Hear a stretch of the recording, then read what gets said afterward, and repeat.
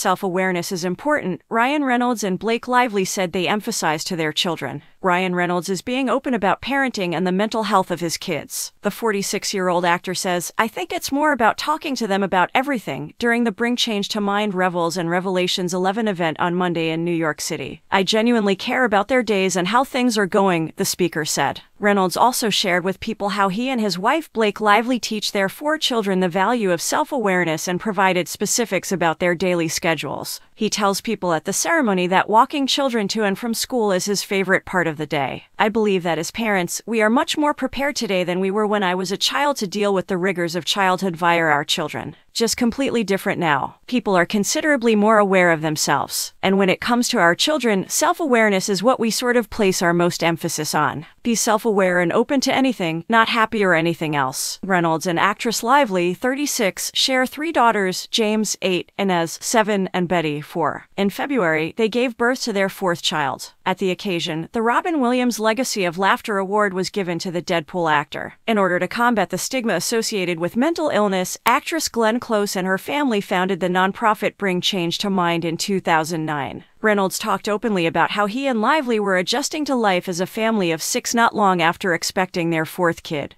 The Welcome to Wrexham actor told CNBC's Power Lunch, "We're quite excited. Look, we wouldn't do this 4 times if we didn't love it. Everyone is doing fantastic. Everyone is doing really well," he continued. "I think if we hadn't figured it out by now, I think we'd be in deep, deep trouble." During his virtual visit, Reynolds continued to make fun of the couple's home, saying, "It's a zoo over here. Since this is my office, I'll probably work here for the rest of my days."